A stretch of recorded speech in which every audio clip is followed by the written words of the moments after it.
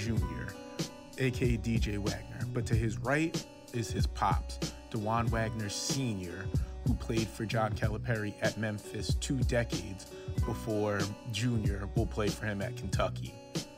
Sr. was a motherfucking menace. He had 105 points in a single high school game. He averaged 42 points for his senior season, and he scored 3,462 career points.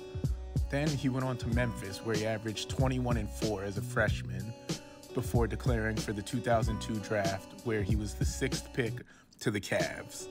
As a rookie, he averaged 13 points, but his career was cut short due to injuries, including colonitis, and we never got to see Dajuan Wagner turn into the walking bucket at the NBA level.